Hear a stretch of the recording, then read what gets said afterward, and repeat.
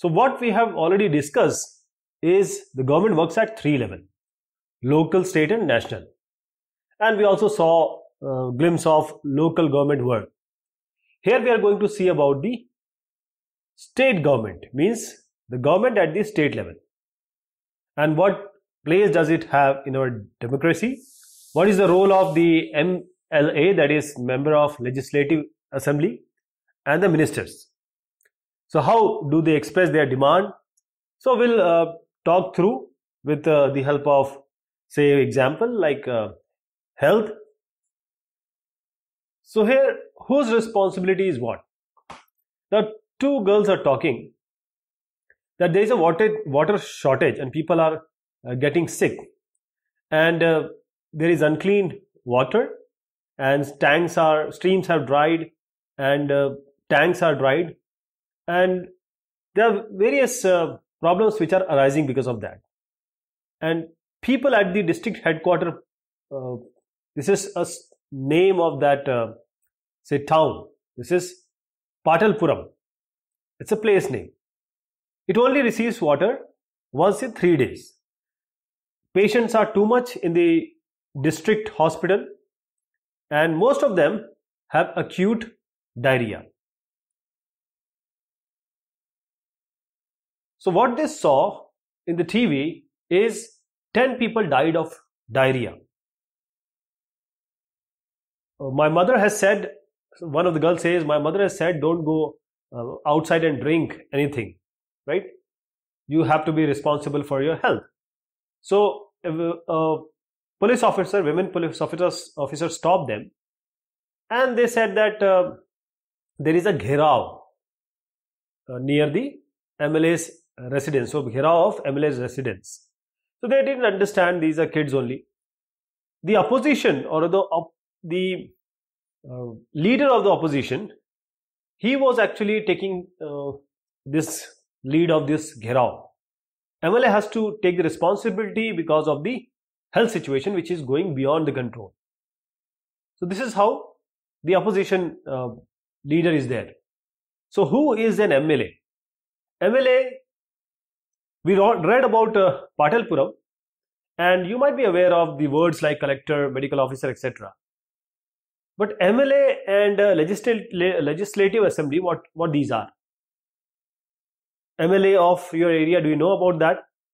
Which party does he belong? So MLA is members of legislative assembly. So MLAs are these, and one MLA is member of the legislative assembly, and they are elected by the people. So they become the member of legislative assembly, and they also form the government. So MLA is representing people. So every state in India has a legislative assembly. Each state is divided into different areas or constituency, we can call it. Here is an example of Himachal Pradesh. This is the area. So Himachal Pradesh, for example, is say it is divided into 68 constituencies, and these are the numbers being given. So we are taking an example of Himachal Pradesh, 68 constituency, and from each constituency, people elect one representative, and this is the one constituency MLA. And it can be from any party, from BJP, from Congress, from SP, BSP, any of the party, because they belong to some party, but there are certain who doesn't belong to a party. They are called independent. Now, how do people who are MLAs, they become ministers and chief ministers? So the political party whose MLAs have won more than half the number of constituency, it is being said that they are in majority. This is how it goes. The political party which has the majority is called the ruling party. The other members, apart from these members who are the majority, they are called the opposition. So majority, that is the government, and the opposition, they both are very important. They are both important for running of a smooth government and for democracy. So we have 68 MLA constituencies in Himachal. So how does it happen in the, let us take a case study. In Himachal Pradesh in 2000, 2003, INC, Congress got 43 seats, BJP got 16, other parties received 3, or there were 3 MLAs of that, and independents were 6. So in all there were 68. So what happened here is, candidates for various political parties, they won. Means this is not from single party. Most of the parties, whichever we are talking about, different number of MLAs were actually elected. So MLAs, because we see here that because this is 68, so just divide it by 2, it becomes 34. So you need at least 34 plus to gain a majority. Here we have 43 MLAs of INC, that is Congress. So the others are from different parties. So these 43 MLAs will make the majority, and it will be ruling party. Others will be in the opposition. So after the elections, MLAs belonging to ruling party, they elect their leader. Among all the MLAs, they elect one leader, and he will be called as the chief minister. So in 2003, the Congress party MLA, they chose Veerbhadra Singh as their leader, and he became the chief minister.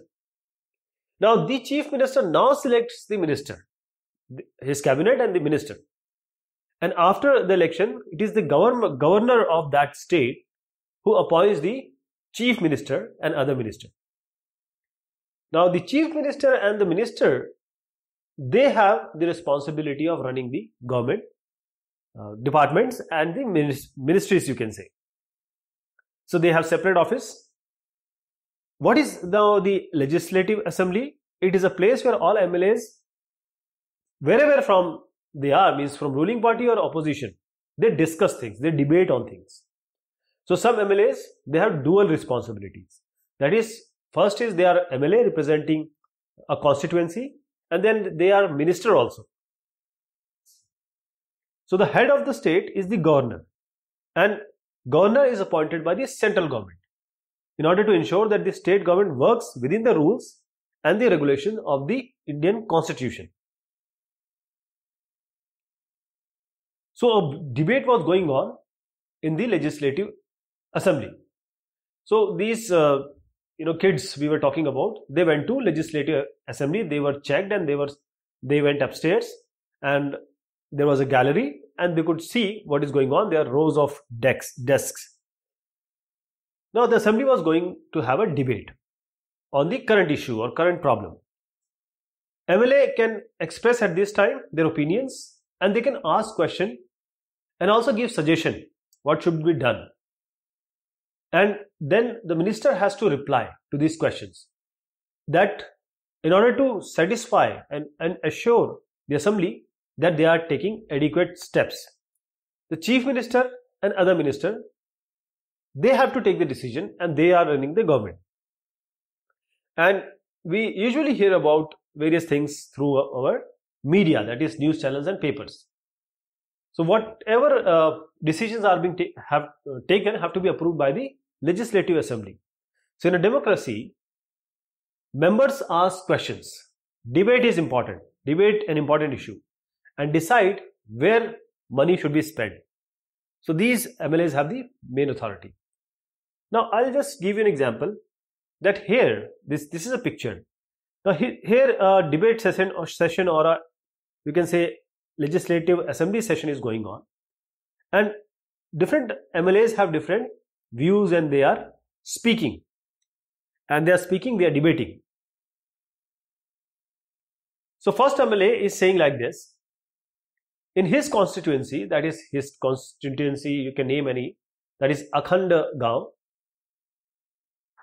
in last 3 weeks 15 deaths were reported of diarrhea. It's a shame. What he's saying is, like, a simple problem like diarrhea is not even taken care of. Okay. Then the second MLA is saying that hospitals are in bad situation. Why are government not appointing plentiful of doctors or required doctors and staff? He is also pressing the situation that the staff is also lacking, and this disease can be an epidemic. It is spreading like this. Then the third MLA, he says that my constituency, Tolpatti, has shortage of water and women has to travel, or they have to go 3 or 4 kilometers in order to get the water. There is no tanker supply, right? This is the question being asked by MLA 3, that wells and ponds are cleaned. How many of them are disinfected? Now the fourth MLA is, maybe he's from the ruling party, so he's just saying that my colleagues are exaggerating the problem and we are doing everything. We are cleaning the water tanks and we are distributing ORS. So they are doing what is possible at that time. Fifth MLA is saying, again on the basis of hospitals. The hospital have no doctor or less doctor or medical staff. They're going on leave, long leave. ORS packets are also not being distributed properly. The sixth MLA, again, he is saying that opposition members are blaming us, blaming the government. The previous government did not pay attention to sanitation. Now it will take some time to clean the garbage which has been lying around for years. So he is pointing at the previous government.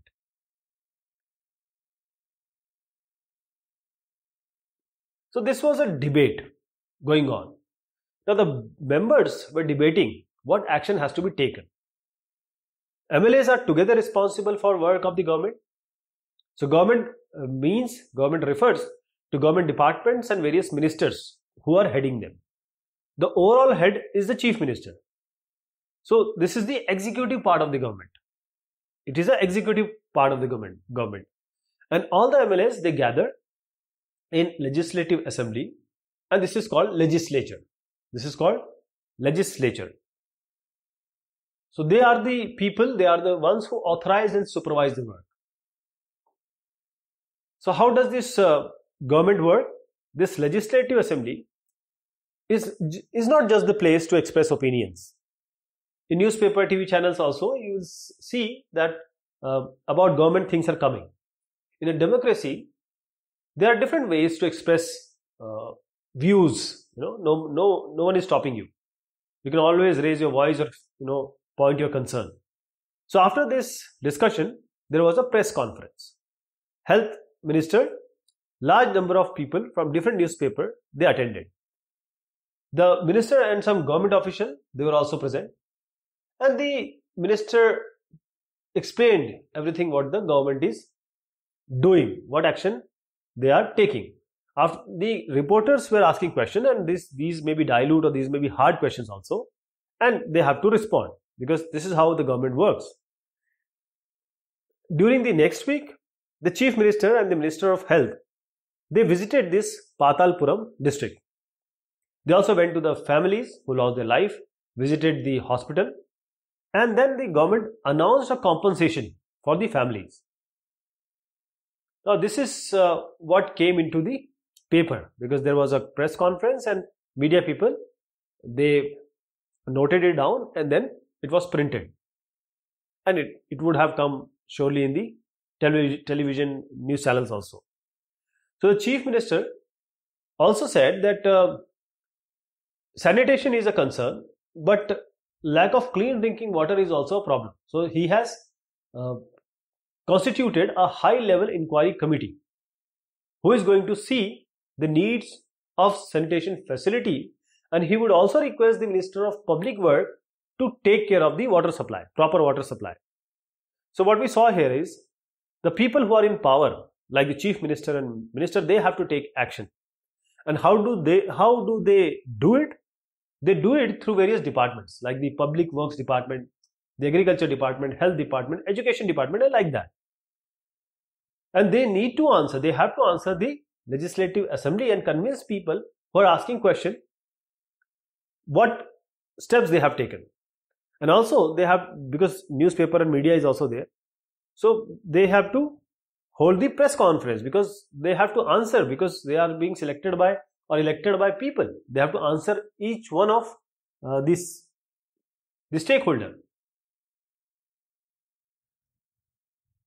And the government can also decide to make new laws regarding the sanitation and health facility. For instance, it can make compulsory that municipal corporation should ensure that there has to be adequate toilets in urban area. Health worker needs to be appointed. The act of making law on certain issue is done by the legislative assembly. So they are making laws also. And the various government departments where the government people work or the government servant work, they implement these laws. And the law for the entire country, who makes it? It is made in the parliament. So in a democracy, it is people who elect their representative, MLAs. So people have the main authority. The ruling party then form the government, and some members are appointed ministers. The ministers are in charge of various departments of the government. So whatever work is done by this department has to be approved by the members of Legislative Assembly. So in a democracy, people organize meeting to raise their voice, their opinions, their suggestion, and protest against the government if the things are not going the way they wanted. So this is a simple wallpaper project. So this will surely be taken care by the teachers of yours. And here is a proper activity in which you will learn more about what we just discussed. So here is a glossary, means the words which are very important. So what is a constituency? This is an area from which all the voters living there, they choose their representative. For example, it can be a panchayat ward or an area that chooses an MLA. What is majority? This is a situation where more than half, say it is 68. So it has to be more than 34. If 68 constituencies are there and 34 MLAs of a particular party, or you can say Gadbandhan, means alliance. If two parties ally with each other, so they can also form the government. So when more than half of the number in a group supports a decision or an idea, this is called a simple majority. What about the opposition? These two both are the pillars. So this refers to elected representatives who are not member of the ruling party. They also play an important role of questioning the government decision and action, as well as they can raise new issues for consideration of the assembly. Press conference, media, a gathering of journalists from the media who are invited to hear about, and they can ask question on a particular issue or any issue and then expected to report on this to the larger public.